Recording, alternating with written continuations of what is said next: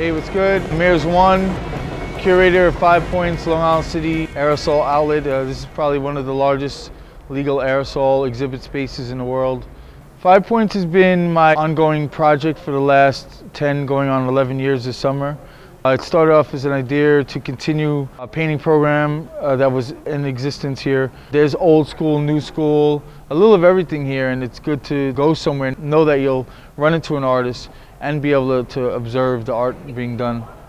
We're able to inspire the young generation, which is very important, to be able to have the power to sway a kid to want to do school, whether he likes it or not, in order to participate here. That's what it's all about, passing on, the legacy to the next generation.